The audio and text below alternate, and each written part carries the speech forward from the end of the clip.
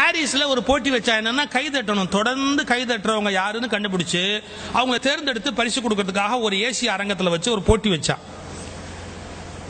அந்த light off பண்ணிருப்பான், அவங்க கை தட்டிக்கிட்டே இருப்பாங்க, மேலே இருந்து அந்த ஃபோக்கஸ் லைட் சுத்திக்கிட்டே இருக்கும். யார் ரொம்ப நேரம் தட்டுறாங்களோ அவங்க மேல வந்து நின்றுடும்.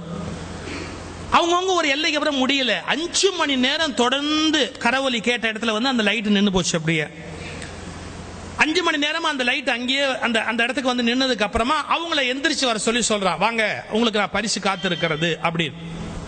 பெரிய ஆச்சரியம் என்னன்னா, ஒரு ஆள் எந்திரிக்கல, 2 பேர் எந்திரிச்சா. என்னடா 2 பேர் எந்திரிக்கிறானே அப்படின்னு பார்த்தா அதை விட பெரிய ஆச்சரியம், ஒருத்தனுக்கு வலது கை இல்லை, ஒருத்தனுக்கு இடது கை இல்லை.